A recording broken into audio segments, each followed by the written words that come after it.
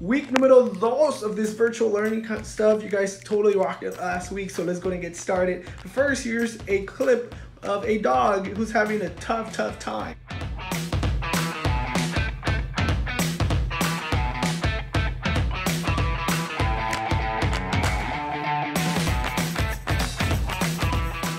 So this is our working station for today's lesson, and I hope you guys learned something because I definitely did not go into our trash can to go pick up this empty gallon of milk to teach you guys.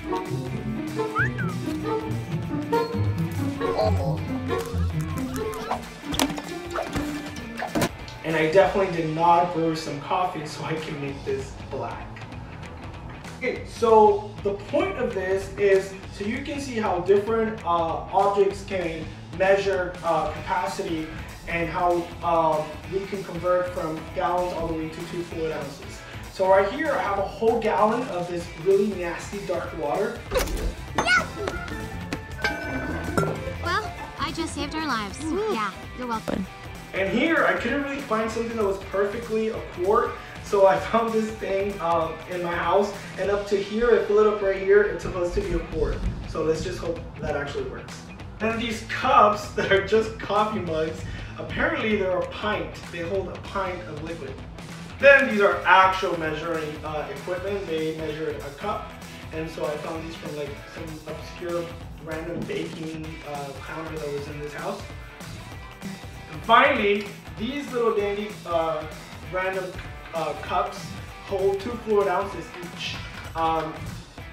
Gallon of dirty water, it's supposed to fill 4 times this up to this line, because a whole gallon equals 4 quarts.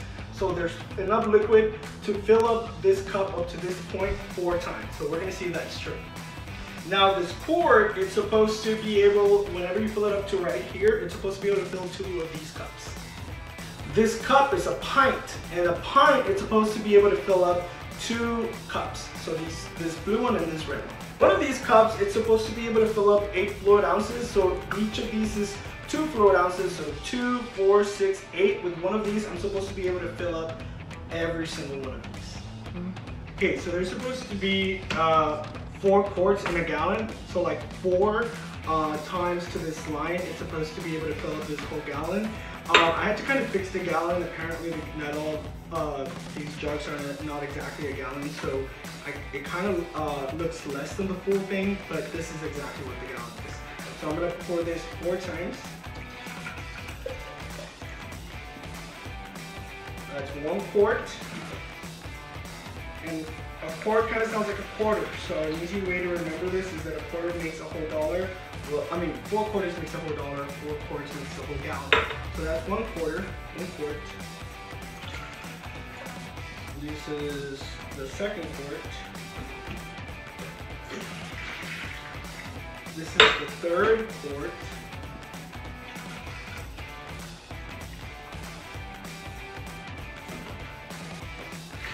And this is the last quart. It's supposed to be exactly up to here. Let's see that first. It emptied out the whole thing into 4 equal ones. Now I'm going to put this dirty water off to the side, and a quart equals 2 pints. So these coffee mugs are each a pint. They hold a pint of coffee all the way to the top. So I'm supposed to be able to break this up into 2 pints evenly. So if you want to zoom in, so you can see, that's 1 pint. This is another pint. Let's see how it works. A little bit messy, but it worked. So one of these pints is supposed to equal 2 cups. So I'm supposed to be able to pour one of these pints into 2 cups equally. So let me try my best at not making a mess in that kind of rhyme. Let's see. All the way up. Oh. I'm gonna have a tough time cleaning this afterwards. Nice! So 1 pint equals 2 cups. And lastly, and I'm so glad this is the last one because I made a total mess on my counter. One of these cups is supposed to be able to fill 8 fluid ounces. So you see 4 little cups here because each is 2 full fluid ounces. So 2, 4, 6, 8. I'm supposed to be able to take any of these two. I know they don't look the same, but they're both cups according to their labels. That's 2, 4, 6, and 8. There we go. Just to go backwards, I could go from here to here. I could pour these 8 fluid ounces back into my cup. I can pour these 2 cups back into my pint. I can pour these 2 pints back into my quart. And then I can pour 4 of these back into my gallon. That's how capacity conversions work in the customary system. All right, so what did we learn from our lesson? That 1 gallon of that dirty water can be poured into 4 quarts. One of those quarts can be filled into 2 pints, and 2 pints can be filled into 2 of those measuring cups. And then one of those measuring cups can be poured into 8 fluid ounces. So here is your customary measuring of volume and capacity. This is also another representation of the conversions. You see the green part is your gallon. 1 gallon equals 4 quarts. That's 1, 2, 3, and 4. And then one of those quarts equals 2 pints. So two of those orange things are each a pint. And then you can't really see what it says in red, but one of those pints equals 2 cups. All right, here are our notes today. 1 gallon equals 4 quarts. Go ahead and write that down. 1 quart equals, 2 pints. 1 pint equals 2 cups. And finally, 1 cup equals, it's supposed to be an equal sign, 8 fluid ounces. O-U-N-C-E-S. Now here are some of the things that you're going to be working on. We're going to convert 4 gallons into quarts. I'm just going to write a Q. Well, there are 4 quarts in each gallon, so to get it to quarts you have to multiply. 4 times 4 equals 16. So in 4 gallons you have 16 quarts. Okay, what about in 3 quarts? How many pints do we have? Well, look at your formula chart. In 1 quart you have 2 pints. So what do? You multiply 3 times 2. 3 times 2 equals 6. 3 quarts equals 6 pints. What about 5 pints converted into cups? Well, if you look up here, in 1 pint you have 2 cups. So 5 times 2 equals 10 cups. Lastly, what about 7 cups? How many fluid ounces is that? This is the abbreviation for fluid ounces, FLOZ. You're gonna multiply 7 times 8. Okay, so that is 56. So 7 cups equals 56 fluid ounces. Now, if you notice, what I multiplied is I multiplied the relationship between each of their measurements. So between gallons and quarts, the relationship is 1 to 4. So every single gallon I multiplied by 4. Now from quarts to pints, the relationship is a quart equals 2 pints. So 1 to 2. So what did I do? I multiplied all 3 of them by 2. Look at the relationship, guys, between each measurement. Now between the pint and the cup, the relationship is also 1 to 2. So what did I do? I took my 5 pints and I multiplied it by 2. Lastly, the cups to the fluid ounces, the relationship is 1 to 8. So what did I do? I multiplied all 7 cups by 8. So what I did is I multiplied how many I had of gallons, quarts, pints, or cups by the relationship shown on my formula chart. Okay, pause it right here and take a few seconds to copy these problems down. Okay, what I'm going to do is I'm going to do the odd ones with you, and then I want you to pause it and do the even ones, the even numbers on your own. And then I want you guys to send this as your assignment. So the first one is 7 gallons. We want to get it to quarts. The relationship, if you look back at your notes, between gallons and quarts is for every gallon you have 4 quarts. So what do? I multiply it by 4. 7 times 4 equals 28. Okay, so now you're going to do number 2 on your own. 3 gallons converted into quarts. Number 3. 9 quarts into pints. The relationship between quarts and pints is for every quart you have 2 pints. So I am going to multiply 9 times 2. 9 times 2 equals 18. So 9 quarts equals 18 pints. Go ahead and do number 4 on your own. Next one. 6 pints into cups. The relationship between pints and cups is 1 to 2 also. So you're going to take these 6 and you're going to multiply it twice, and it's going to be 12. 6 pints equals 12 cups. Go ahead and do number 6 on your own. Now number 7, the relationship between cups and fluid ounces is for every cup you have 8 fluid ounces. So what do? You multiply 2 times 8. 2 times 8 equals 16 fluid ounces. Go ahead and do number 8 and send these to me. All right. Here is your assignment. I hope you guys understand. If you don't, just pause the video, watch it as many times as you need. Lastly, just because I know you guys miss these so much, I still need you guys to be practicing your UPSI, your order of operations, and your fraction. So you're going to start getting them again. This also needs to be sent to me as well as with your assignment.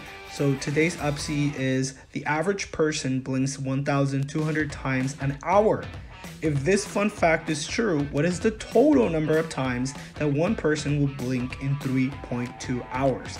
So think if you're making or breaking a total on this UPSI.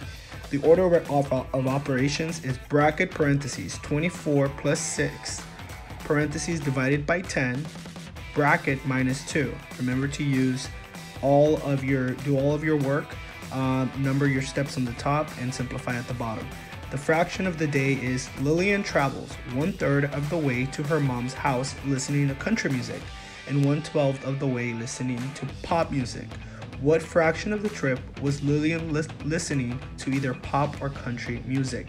Right here, they're asking you to combine the fraction of time she listened to country, which is 1/3, and the fraction of time that she listened to pop, which is 1/12. And then it's going to give you your answer. Remember that for the first part of the story is being told in thirds, and the second part of the story is being told in 12s. So you can't combine it like that. So make sure to make the stories look the same and solve for the answer. I hope you guys are doing great, and I'm looking forward for another great week. Remember to send your stuff to the following Google phone number. So here is my phone number again. For my Google phone number, it's 210-764-9790.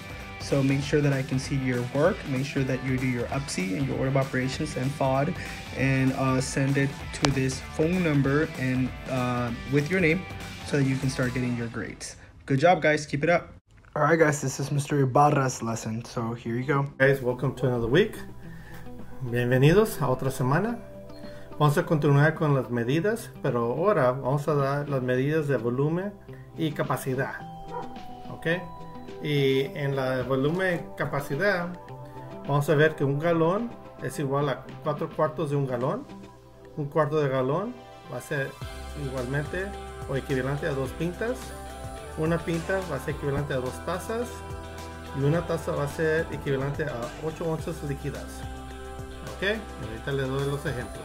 Estas son las medidas que vamos a usar hoy para esta semana. Vamos a hacer volumen y capacidad. Un galón es equivalente a 4 de un galón. Un cuarto de galón es equivalente a 2 pintas. Una pinta es equivalente a 2 tazas. Y una taza es equivalente a 8 onzas. El primer ejemplo va a ser galones a cuartos. Aquí notan que vamos a necesitar que multiplicar. Que 3 galones son ¿cuántos cuartos? Pues aquí en el modelo tengo un galón, 2 galones, 3 galones. Cada uno de estos es un galón. En cada galón tengo 4 cuartos. 4, 4 y 4. Y 4 por 3 va a ser 12. En que 3 galones va a ser equivalente a 12 cuartos. Me voy a ir de cuartos a pintas, que un cuarto es equivalente a 2 pintas, en que si tengo 4 cuartos, ¿cuántas pintas van a ser? Pues cada cuarto, aquí tengo 4, cada uno de esos tiene 2 pintas. 1, 2, 2, 2 y 2. 2, 4 va a ser 8, en que 4 cuartos es equivalente a 8 pintas. El tercer ejemplo va a ser pintas a tazas, en que una pinta es equivalente a 2 tazas. Ahora, si tengo 3 pintas, ¿cuántas tazas son esas? Pues tengo una pinta, 2 y 3.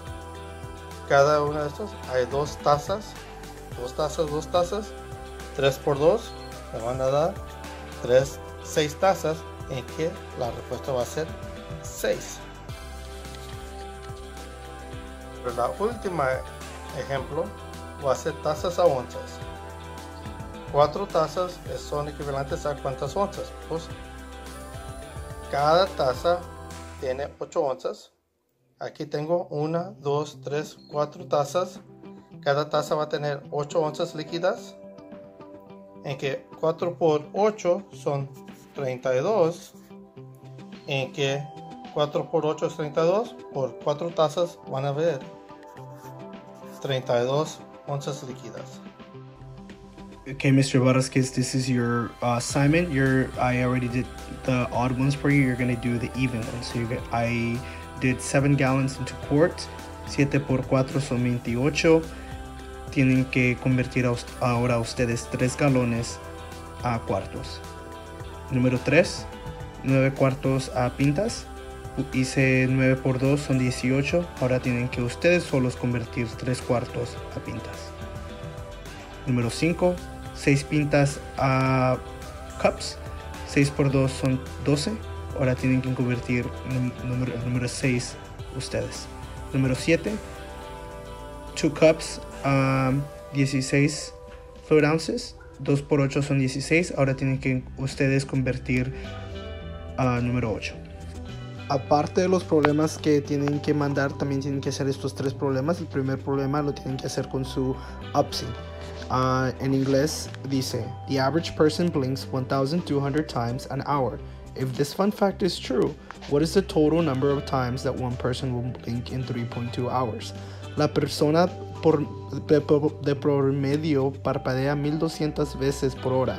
Si este hecho divertido es cierto, ¿cuál es el número total de veces que una persona parpadea en 3.2 horas?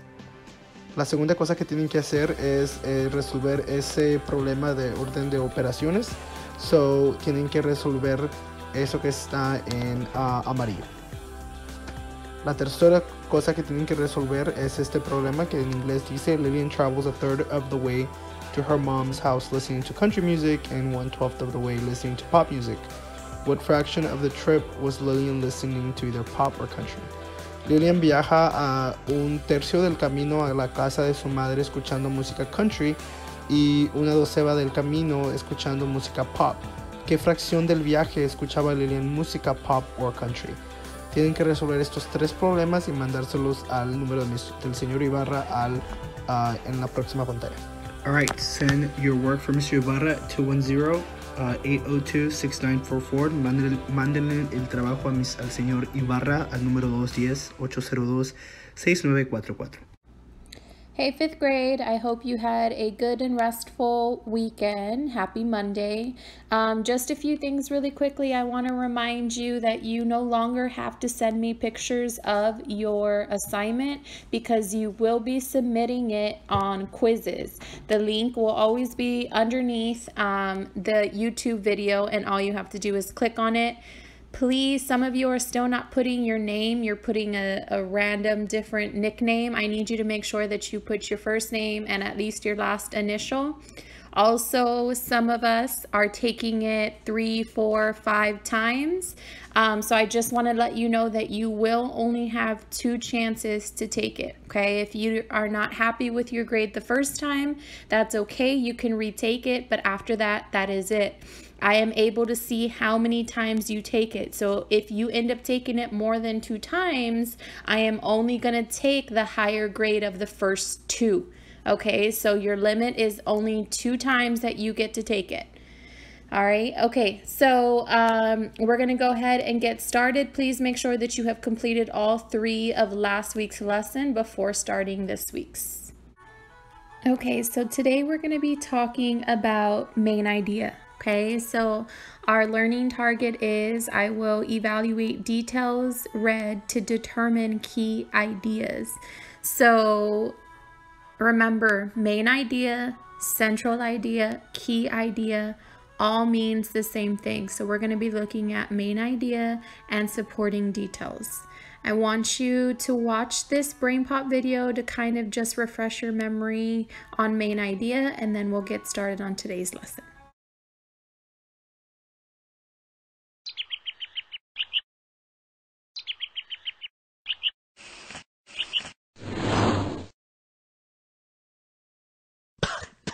Ugh, gross. I wish other people would ride their bikes instead of always using cars. Dear Tim and Moby, I don't understand what my teacher means when he asks me to find the main idea. Can you help me? From Gladys. Sure, Gladys. The main idea is just the main point that's being stated in a paragraph, essay, article, or other passage. It's what's specifically being said about a particular topic. The topic of a paragraph or passage is the general subject. Okay, well, say you're reading an article about how cheetahs can run at very high speeds. The topic would be cheetahs, because that's the general subject of the article, cheetahs. And the main idea would be that cheetahs can run fast, because that's the point the article is trying to get across. Details support what the author is trying to say with examples. They're sort of like evidence as to why the main idea is true. The details would explain what makes a cheetah run so fast, how fast it can run, things like that. Alright, let's read this paragraph and try to find the main idea. Not only is smoking cigarettes a disgusting and smelly habit, it's also extremely bad for your health. It has been proven to cause cancer, lung disease, and heart disease, and to weaken your immune system. Smoking makes it a lot harder to breathe, which means it's more difficult to play sports and get the exercise you need to stay healthy. It is also harmful for those hanging around a smoker because they breathe the smoky air. Even though most people are aware of how bad smoking is for them, more than 1,000 people die each day from its effects. So first, let's figure out the topic. What would you say the topic is, the general subject that this paragraph is discussing? That's right, the topic is smoking, specifically cigarette smoking. Now, let's try to find the main idea. To find the main idea, ask yourself, what point is the writer trying to make? It's always helpful to skim through the passage again and see what words are repeated and what idea the author is trying to stress or get across. What do you think the main idea is, Moby? Well, the writer is saying that smoking is gross, but more specifically that smoking is bad for your health. You can tell this from the details in the paragraph.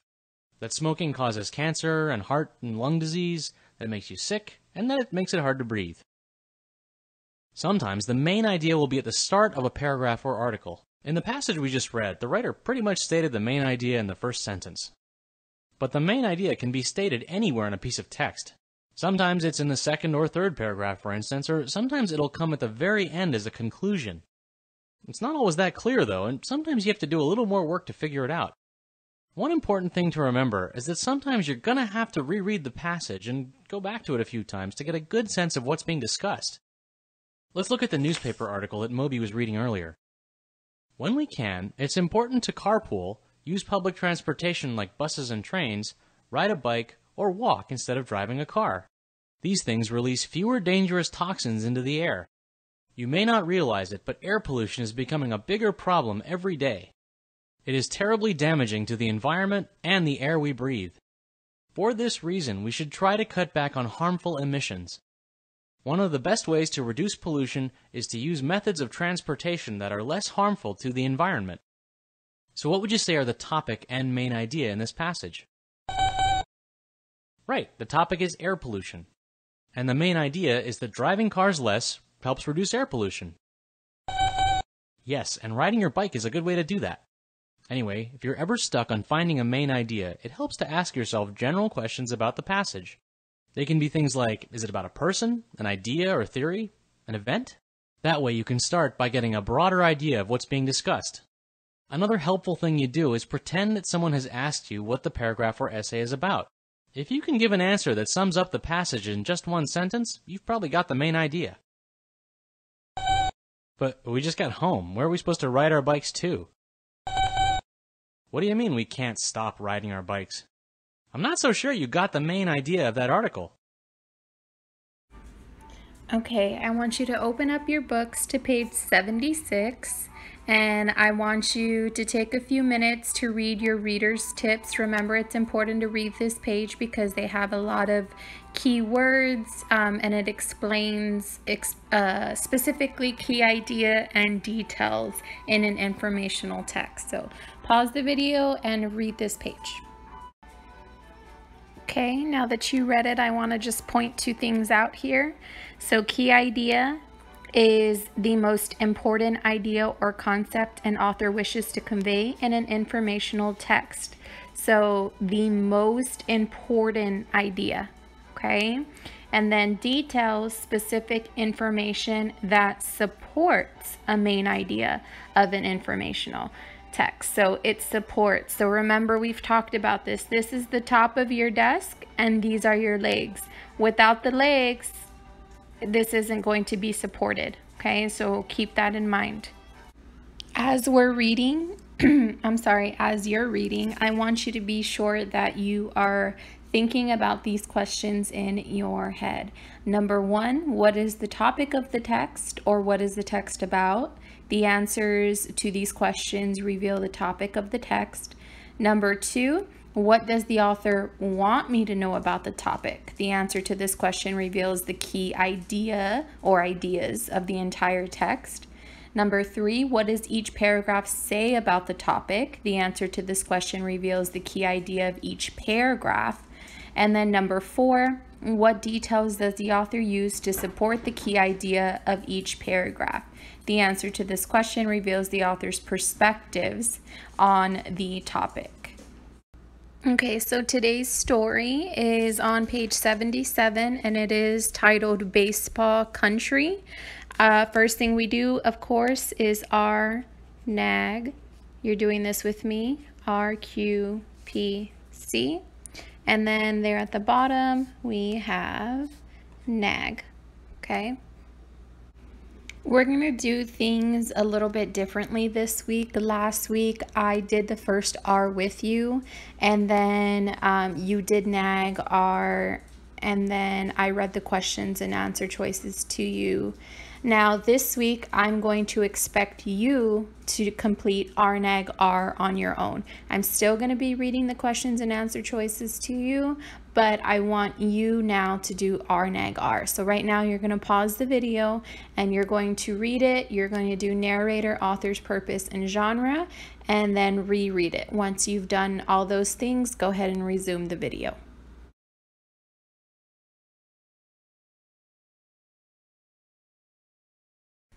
Okay, let's take a look at number one. Number one is asking, what are the key ideas of paragraphs 1 and 2? Key ideas, and now it's not asking you of the whole story, it's asking you of paragraphs 1 and 2. So what are you going to do? Go back and reread paragraphs 1 and 2. So pause the video and go do that right now.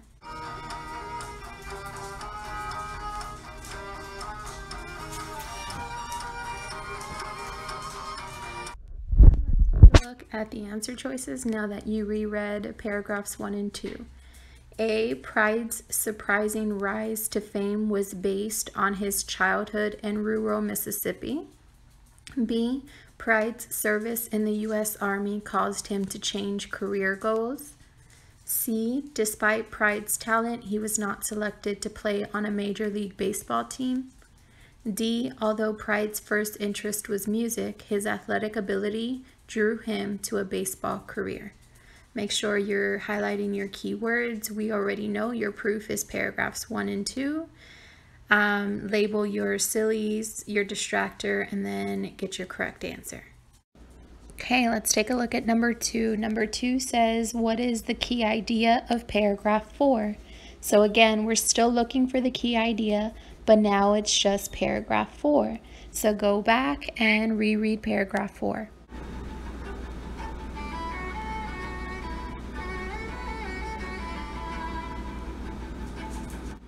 Okay, now that you reread paragraph 4, let's look at the answer choices. F, Americans are pleased to reward talented people. G, Pride is a successful country music artist. H, Is Anybody Going to San Antone was a #1 hit on the country music charts. J, the CMA honored Pride with the Male Vocalist of the Year award 2 times. Let's take a look at our last question, number 3. Which statement of a key idea is best supported by the text? So which statement of a key idea is best supported by the text? So that means you have to figure out which one of these would be a key idea that the story supports. Let's take a look at our answer choices. We have A, Pride is a talented musician who achieved popularity and success despite early setbacks. B, Pride is an example to Americans who want to pursue unlikely careers. C, Pride's background provided him with the skills to become a superstar. D, Pride's father supported his dream of becoming a musician, but not a baseball player. There are a lot of key words in these answer choices. They're a little bit lengthy, so you need to make sure that you take your time, please. Highlight key words before you eliminate anything. Okay, that concludes this today's lesson. Please make sure that you are submitting them on quizzes. I do not need pictures anymore as long as you submit it on there. Remember, you are only getting 2 chances. So if you're not happy with your grade the first time, I'm going to give you another chance to retake it. But that's it. And remember, it tells me how many times that you attempt it, and you don't have to do it twice if you don't want to, but if you don't do well that first time, I highly suggest you taking it again. Also, just a reminder that you need to be completing all 3 lessons. Some of you are still only turning in math, or only reading, or only science, or only 2 of the 3. I know that it's a weird and difficult time right now, and we're adjusting to these online lessons, but it's very important because we are taking grades, we are writing down who is turning in and who is not. So please make sure that you are completing all 3. We'll get through this, guys. Miss you. Hey guys, good morning. Today's lesson is going to be sectioned into 2 separate parts. So there is an English version and a Spanish version. If you're in Mr. Ibarra's class, you can go ahead and skip through mine to see his, but we're both going to be doing the same thing. So today we're actually going to be doing a hands-on activity. Instead of taking notes or watching videos or completing quizzes, I'm going to ask for you to go on a scavenger hunt. So you're going to be looking for things that are a review of this unit, but also a review of the previous units that we've completed throughout the year. All you're going to need is paper and pencil. I'm going to tell you exactly what you're going to look for, and you can write it down. You have a couple of days to complete this activity, so not just today. You can have until Thursday, and when you are finished with the activity or the scavenger hunt, you're going to take a picture of your work and send it to the number at the end of this video on Thursday.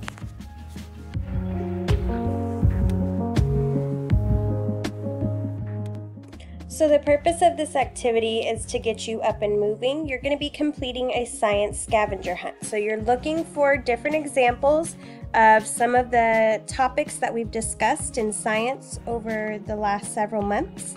So you're going to earn 1 point for every item that you find at home or in your yard. Write down what you found and share a picture of your findings. Now, I'm not expecting you to find an example of every single item. If you can't, don't worry about it. That's not going to affect your grade. All I'm looking for is that you're completing it and you're trying your best. You also don't have to share a picture for every finding, but if you would like to send a picture, you're going to take a picture and send it to the number that's at the end of this video. So let's go through the items. Okay, so the first set of items you're going to be looking for outside. Now remember, we're still practicing safety and social distancing, so I only want you looking in your front or your backyard. So the first item is any living organism, a non-living component of the environment, a non-living component interacting with a living component, a producer. Remember, producers, we say, get their energy directly from the sun and they don't have to eat another living organism to get energy. A consumer is an organism that does need to eat another living organism to get its energy. And a decomposer, remember we talked about in class, decomposers break down dead plants and animals and recycle that back into the earth. A habitat, evidence of runoff or accumulation. Now remember, this goes back to the water cycle. Runoff and accumulation is the water moving from one place to another, and accumulation is where that water ends up collecting before it evaporates. Something that has been weathered. Remember, weathering is breaking down sediment. Evidence of deposition. Deposition is the dropping of sediments. Now here are the things that you're going to look for inside.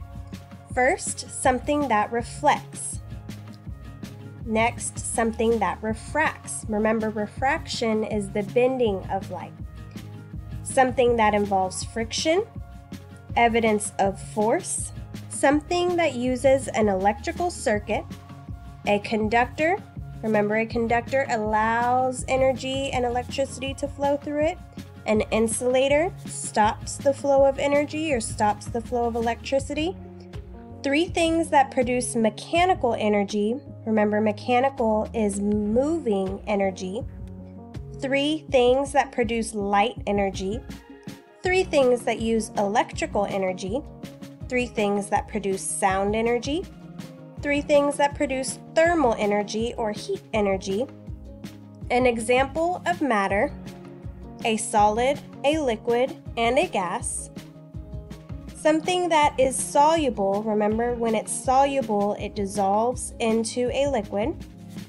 Something that is more dense than water. When it's more dense, it is going to sink to the bottom, not float. Something magnetic, and a mixture or a solution. Now for the bonus, you're going to observe a food chain in your backyard. Remember that the arrows show the flow of energy. So you're going to start with probably a producer, and then the different objects that you're going to find following the flow of energy. Now on the next slide, I'm going to take a close-up so that you can have a second to copy down these items on just a sheet of notebook paper. That's all I'm going to be asking you to do is write the object, and then next to it write your example and take a picture and send it to me at the number at the end of the slide. Okay, please make sure that you are writing your name and date at the top of your paper. Go ahead and pause the slide so that you can copy down the outside items that you're looking for. Now pause the video and copy down all the items that you are looking for inside.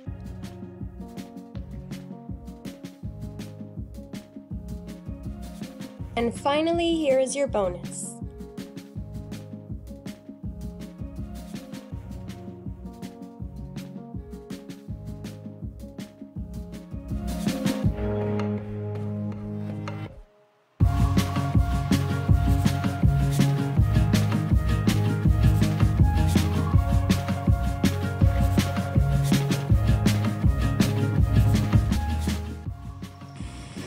Hi guys, how y'all doing today? Well, today we're going to do a little something different for science. We're going to go on a scavenger hunt. Una buscadera del tesoro. So we're going to look for some stuff inside the house and outside the house. So I'm going to begin by saying the outside things that I want you to look for. Les voy a explicar las cosas que quiero que busquen afuera de casa. Luego les voy a explicar lo que quiero que busquen adentro de casa. ¿Ok? Vamos a empezar. Vamos a empezar con cosas que podemos encontrar afuera de la casa. Que primero, un organismo vivo, un componente no vivo del medio ambiente, or a non-living component of the environment. Un componente no vivo que interactúa con algo vivo. Un productor, que puede ser cualquier planta. Un consumidor, algo que come otro organismo. Un decomponedor, that would be a decomposer. Un habitar, cualquier cosa donde pueden vivir una cosa. Otras cosas afuera de la casa que quiero que encuentren: evidencia de escorrencia o acumulación, which is the evidence of runoff or accumulation. Algo que ha sido resistido, something that has been weathered. Remember, weather means it's been broken down by either wind, water, or ice. And evidencia de deposición, evidence of deposition. Remember, gets deposited somewhere else. Now, these are going to be things that you can find inside your house, adentro de la casa. Algo que refleja, something that reflects. Algo que refracta, which is something that refracts. Algo que involucra fricción, something that involves friction. Evidencia de fuerza, what kind of force do you see out there? Algo que utiliza un circuito eléctrico, something that uses an electric circuit. Un conductor y un aislante, which would be an insulator. So try to find some of those inside your house. Otras cosas que quiero que encuentren adentro de su casa: 3 cosas que producen energía mecánica, 3 cosas que producen energía luminosa, light energy, 3 cosas que usan energía eléctrica, 3 cosas que producen energía sonora, or sound energy, 3 cosas que producen energía térmica. Otras cosas: un ejemplo de materia, matter, que era un sólido, líquido y gas. Algo que es soluble o es soluble. Algo que es más denso que agua. Algo magnético, una mezcla o solución. Y también quiero que hagan una cadena alimentaria. Por ejemplo, puedo tener hierbas, que puede ser un zacate, escarabajos, which are beetles, and then ratones, and then gatos. So that would be your flow of energy for your food chain. Pause the video to copy down the items that you're going to look for outside.